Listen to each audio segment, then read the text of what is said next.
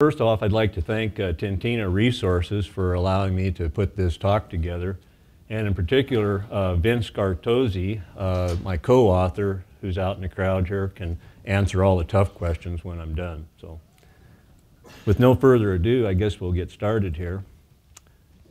My topic is the Black Butte Copper Project, which is located in Montana. The project's located about 1,000 kilometers southeast of Vancouver and roughly about 120 kilometers east of the capital city of Helena, Montana.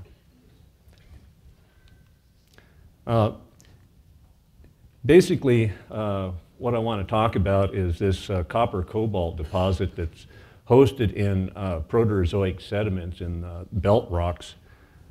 These rocks are about 1.2 billion years in age. And one of the really neat things about these rocks is there's very little metamorphism in them. And so things like sedimentary structures are still very vivid in these rocks. This is a deposit that consists of a series of sulfide lenses that contain copper, cobalt, silver, and gold. So we create hanging and footwall surfaces for these copper sulfide-rich horizons, create wireframes, and then we use this relative elevation method for basically determining which composites will be used to estimate the blocks. And a couple of years ago, I gave a paper on this method that I came up with. I called it dynamic anisotropy. And a lot of this talk will focus on that method. So once we have the distances each block is from key horizons, using existing options in the interpolation routines in MineSight, we're able to estimate block grades then. So the project right now, there's an updated preliminary economic assessment that is nearly complete. Pre-feasibility or possibly even feasibility study work will begin right after the completion of the PEA. And there's been a permit in to get a decline driven down into the heart of the ore body, and that's expected later this year. So this is just a quick little plan map showing the layout of the project. We've got, let me see if I can break this thing. There are two copper-rich horizons known as the Johnny Lee deposit, an upper and a lower lens. And then there's a middle zone located off to the east. The decline is shown by the red line. The exploration decline will be driven to the north. The plant area is located near the portal with a tailings impoundment area over in this area.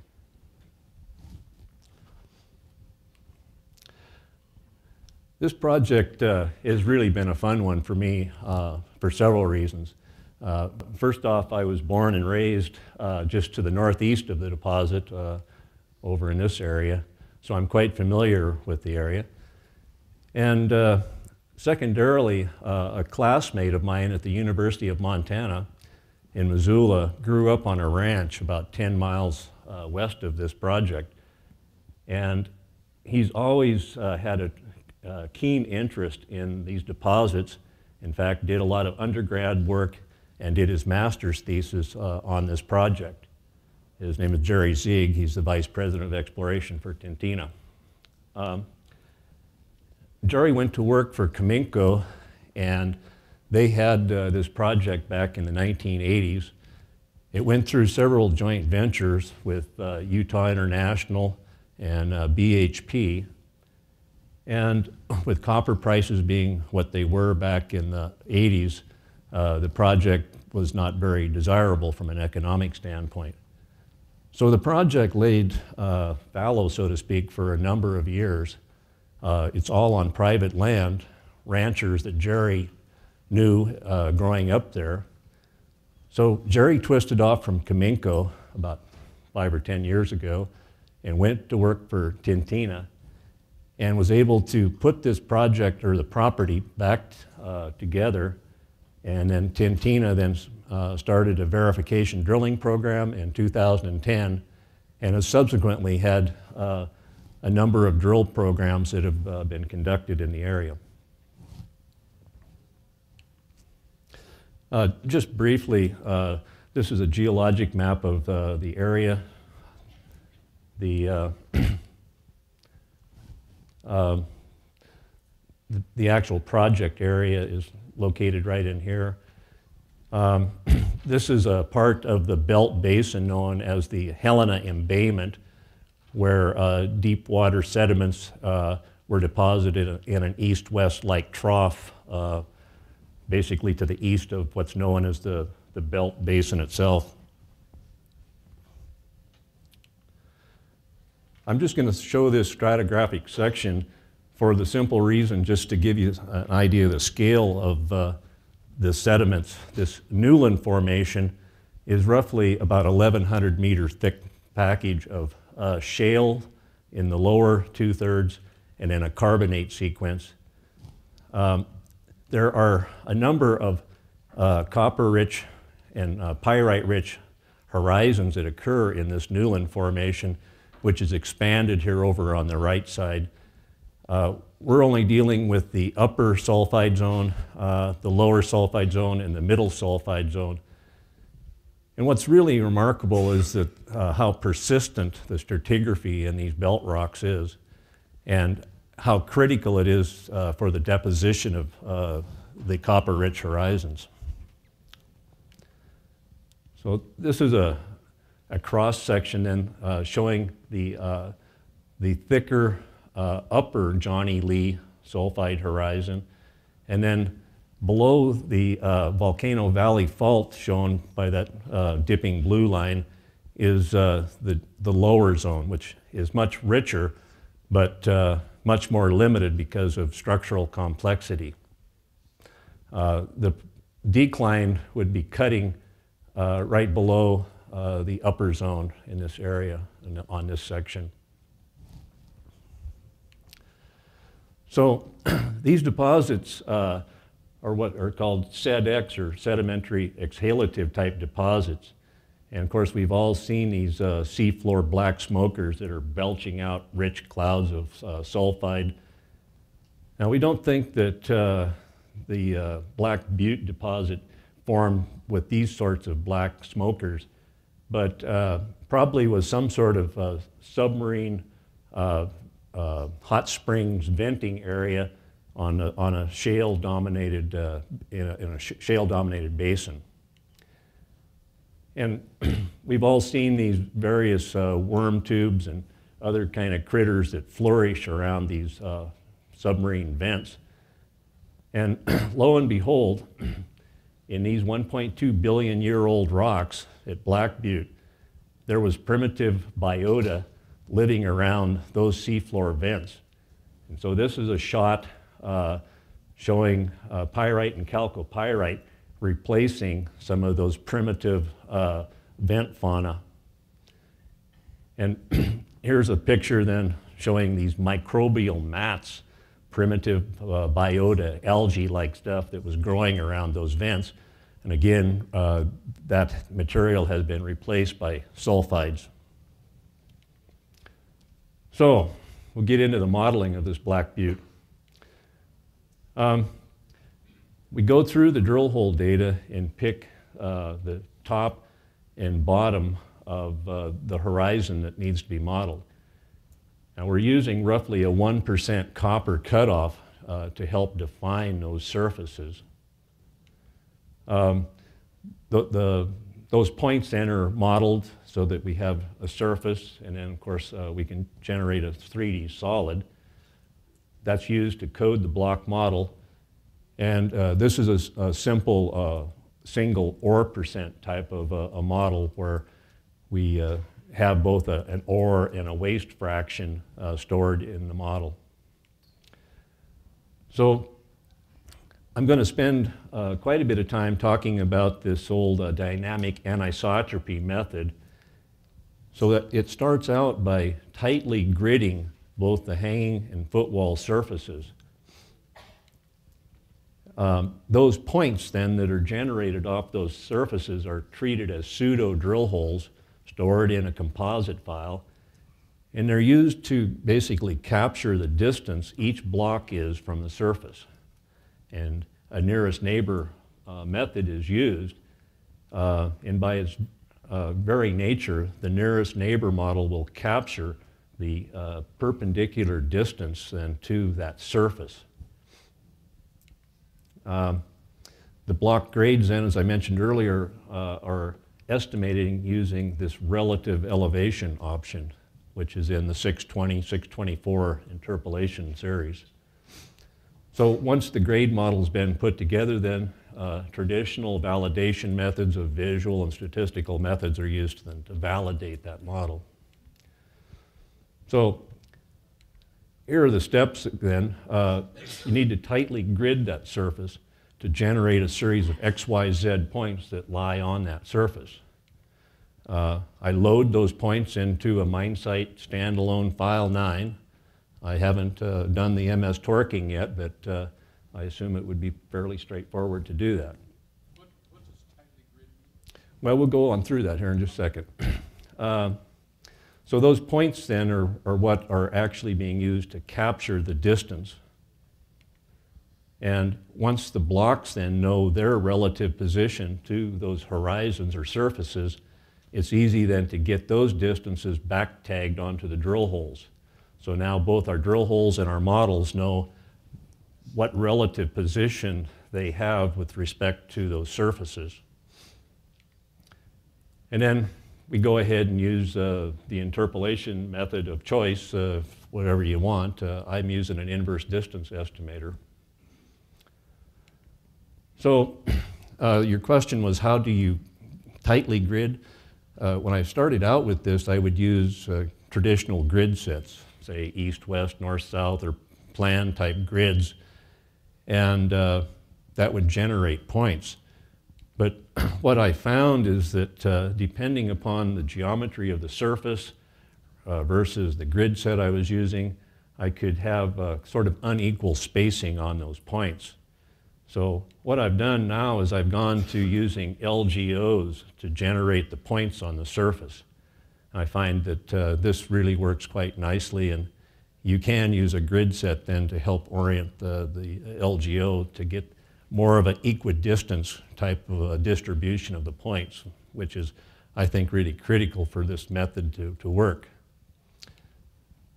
And so once you generated these points then, all they are is just X, Y, Z points, and I use a simple script then to convert those X, Y, Z points into an ASCII file that can be imported into a composite file. So things like MS-DART would probably work very easily, and I'm not sure about getting data into MS-Torque. I'm sure it would be very simple and straightforward to do that. But basically, I'm just storing the XYZ and then just a couple of fields that I use. I assign a unit length of 1 to every one of the points, and there's a field I call dummy. I use that just to estimate a dummy grade for the sole purpose of capturing that Cartesian distance that block is from the surface. And this is just a couple of screen captures showing how those points are loaded to a file 9.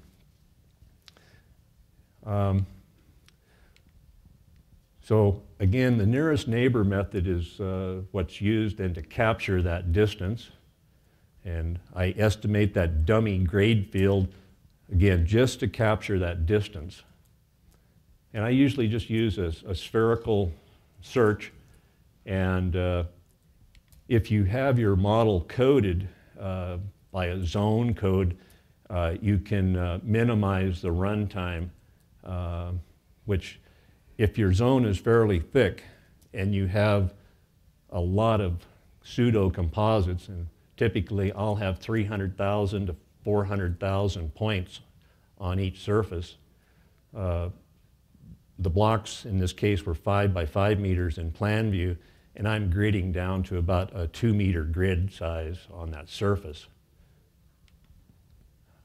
And so this is a panel out of the interpolation. So I'm estimating dummy with dummy to capture, in this case, the hanging wall distance.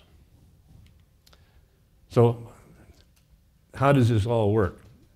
Well, here's a cross-section showing a series of model blocks with a hanging wall surface and all the points along that surface, the pseudo-composites, if you will, and a footwall surface with its own points.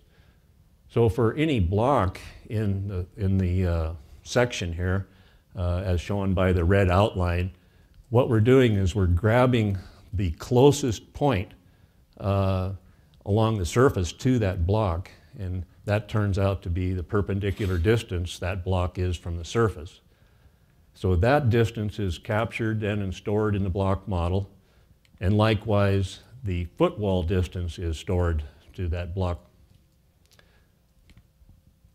So this is a section through the Johnny Lee upper copper zone in one of the most tightly drilled area that was done for resource classification and sort of local variability reasons. But it shows color coding on the blocks. The warmer colors indicate that they're closer to the hanging wall. The cooler colors then are along the footwall. So with these distances captured then, that information can be back tagged to the drill hole composites. Now, when I used this on projects several years ago, I would use either a hanging wall distance or a footwall distance. And then I got to realizing that maybe it would be better to use a relative distance. So this simple little expression here basically converts that coordinate, if you will, into a relative position. 0 means it's right on the footwall. 100 means it's right on the hanging wall. And so this really works good if the zone that you're modeling pinches and swells or has some very complex geometry. This more relative position is better than using either a hanging or a footwall distance. So again, once we got those distances, we back tag them to the composites, and then we can estimate using Kriging or inverse distance. I make sure that my primary search distance is large enough so that I can look at multiple drill holes. And then we use this relative elevation option. And here's one of the key things too, is there's a parameter in the interpolation routines when you use relative elevation called par 20. And I've got a slide that's going to discuss par 20. So when you go through the interpolation parameters, there's a panel where there's a checkbox for using relative elevation. And I use the Z coordinate as my relative component, and X and Y then are real project coordinates. The underlining there shows that par 20 search parameter that the user can toy with. So in this illustration, we have a block where the block is 15% of the way to, excuse me, this is hanging wall distance, not relative. So it's 15 meters from the hanging wall.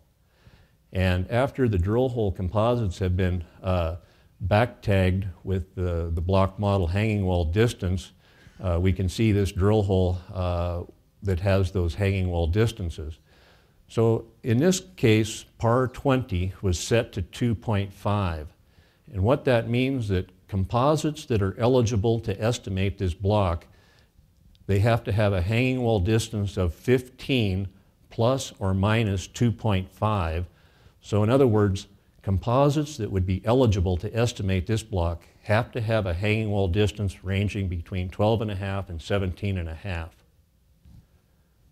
So here's a case where par 20 was spooled up to 5. So what that means is that eligible composites could have a hanging wall distance of anywhere from 10 to 20.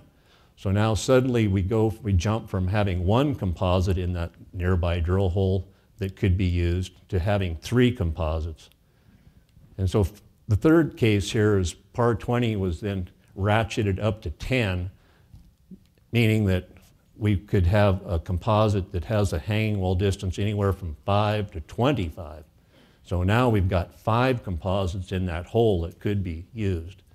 So I like to think of this as a big rheostat knob, where if I want to really have a very tight, crisp interpolation, so I'm not smoothing the grade out necessarily, I keep that number small on par 20. But if I want to fuzz up that contact, so to speak, that grade contact, then you just ratchet up par 20 and you'll get more and more composites from holes and being used in the interpolation. So what this really does in effect is for a block, and I've shown a dashed black outline on a block, the eligible composites then are shown by the drill hole composite circled here. And so this method really allows the grades to follow surfaces, and it really minimizes the amount of smoothing that you typically see with traditional methods. So deposits that have a strong relationship with grade and a surface, this method really does a nice job of minimizing that smoothing that is inherent with other methods. So I guess the net effect is, in a crude sort of a way, that complex folded surface is unfolded and flattened for the purpose of the grade interpolation. Now, this is not as sophisticated as what's coming down the road. Mintech is putting together an unfolding routine. But you know, for a poor boy like myself, this seems to do a pretty good job. So just in summary then, we code our blocks with these sulfide wire frames. In the case of Black Butte, I use a 2-pass ID cubed estimator. There are grades for both the ore portion of a block and the waste portion, so that the mine planners can account for external dilution along the contacts. Models typically, or not typically, they're always validated using visual methods as the first thing. You've got to walk through your block model on section and plan, comparing block and composite grades, and if it doesn't look right, it's probably not right. And then on resource classification then, I've designed shapes that I think we'll look at here in a second. So I've just got a couple of cross-sectional views through the block model. This happens to be, again, the upper copper zone. But you can see that the block grades are pretty tight on the drill holes.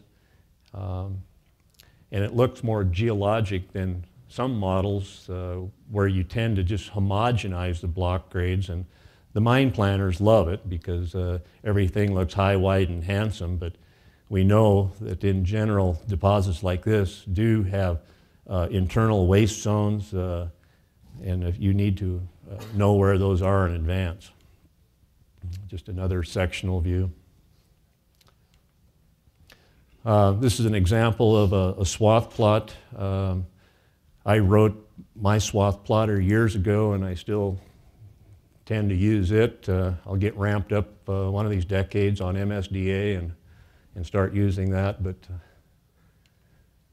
so this is a plan view then showing the outline in magenta of the Johnny Lee upper copper zone horizon, with the drill hole shown in either red for mineralized, well in excess of 1% copper.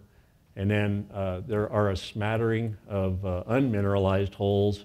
So what I did is I just digitized shapes around those areas. Everything inside of the magenta line is considered to be indicated resource. And then I cookie cuttered out the inferred pods. I'm going to close out with a topic here that Vince was asking me. He wanted to be able to see grade and thickness type contour data for these key sulfide-rich horizons. So what I did was I just wrote a little script that made a series of calculations for vertical stacks of blocks from the hanging wall to the footwall contact within the zone. And for each of those vertical stacks and the average grade, the thickness, and the grade times thickness product are calculated and assigned as like a z-coordinate, if you will, for each XY unique block centroid for that stack. And what that allows us to do, if you look at a plan view then of the 5-meter blocks, we have the XY position in real space, and then the z-coordinate is either grade or thickness or grade times thickness. And so when we take a perspective view of those in MineSight, then we can start seeing some relief. And in fact, then when it's rendered, this happens to be grade times thickness. But what this represents basically is a snapshot of what the seafloor accumulation of sulfide, copper sulfide in this case, what it really looked like. So basically this is your hot spring, your black smoker, if you will. This is what that might have looked like. Right now there's about 16 million tons of measured and indicated resource with an average copper grade of 3.4% and 0.1% cobalt. So there's about 1.2 billion tons of copper resource that have been identified to date then in those three horizons, and another 2 million tons of about 2.8% copper as inferred resource. And these resources were calculated or estimated, tabulated at a 1.5 and 1.6% copper cutoff grades. So I think that's the end. So.